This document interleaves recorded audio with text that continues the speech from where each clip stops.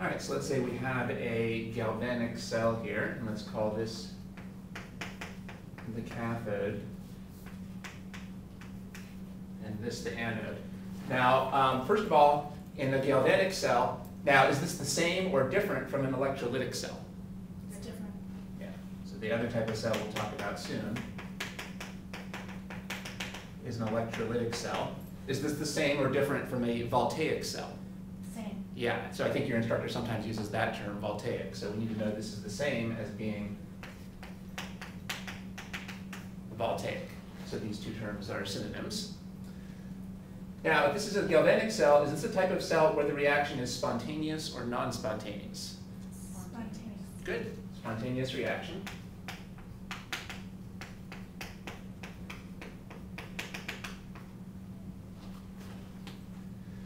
Does that mean that the delta G here is going to be positive or negative? Negative. Good. Negative delta G means spontaneous. That's good. How about the cell voltage? Would that be negative or positive? Positive.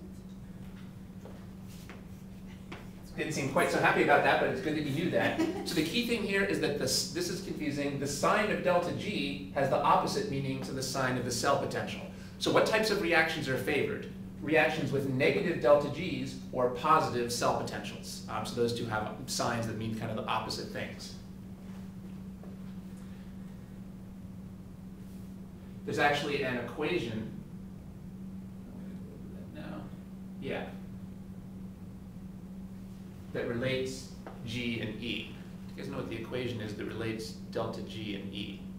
Or do you have that in a cheat sheet? We should know this. Do you guys get to use a cheat sheet on your exams? They give you the formulas, or do you have to have them memorized? Sometimes she will give us formulas. Most of the time she will not. So you need to have them memorized. Yeah. All right. Do you happen to have memorized this formula for delta G and E? All I can remember is from entropy. Okay. So let's see. Let's see if I can remember this. It's something like delta G equals NFE. Does that look at all familiar? Yeah. Okay.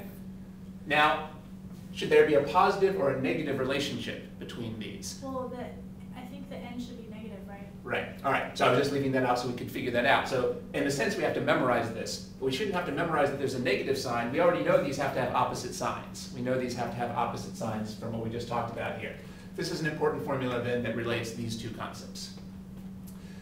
Very often, you would use this for the standard cell potential and the standard delta G. So this stands for what? The cell potential, which is the same as the cell voltage. Those are two terms that mean the same thing.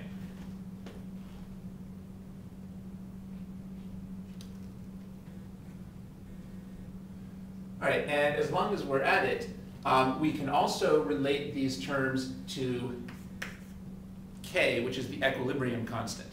So let's add that term in here.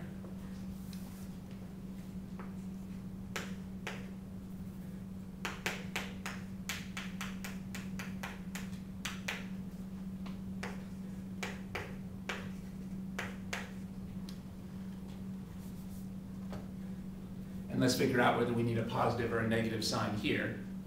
Well,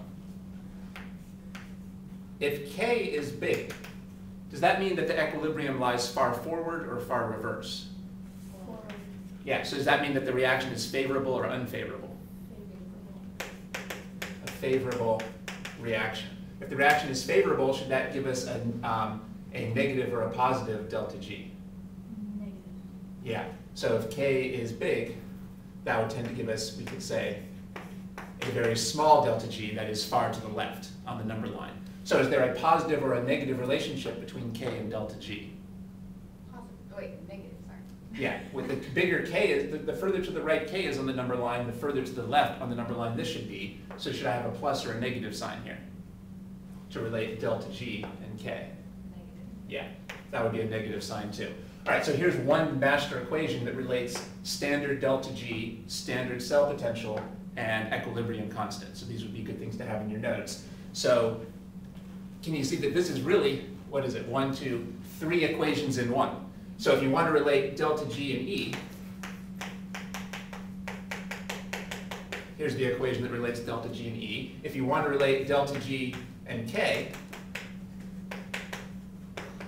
you would use this equation. And what's the equation that's relating E and K?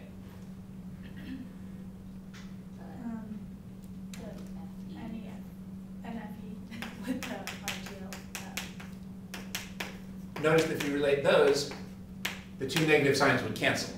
This negative sign can cancel with this negative sign. There's a positive relationship between K and E, because a positive E indicates a favorable reaction. But there's a negative relationship between K and delta G, because a negative delta G indicates a favorable reaction. So all three of these equations are packed into this one idea. So you can either have these three written separately, or you can just write it like this and get the equations that you need. So this is something I'm sure you'll need a lot on the exam.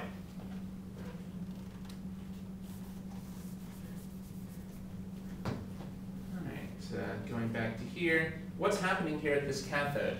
Oxidation or reduction? Reduction.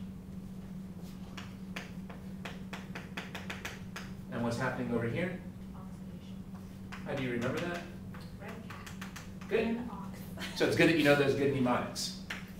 So there's lots of good animal mnemonics in electrochemistry. So we already saw Leo goes grr. So an ox, red cat. The anode is the site of oxidation, and the cathode is the site of reduction. The reason those are good mnemonics is that they're always true for any types of cell. For any type of cell, the cathode is the site of reduction, and the anode is the site of oxidation. So those animal mnemonics will always give us the right answer. So which way are the electrons moving in this wire? Towards the anode or towards the cathode? The cathode. Because something has to be gaining electrons over here. That's what the cathode means. So the electrons would be going this way. By the way, do I need to put an outside power source in to make these electrons move in this galvanic cell? Because it's a spontaneous reaction. So I'm not going to put any outside battery across this wire. This reaction will happen on its own.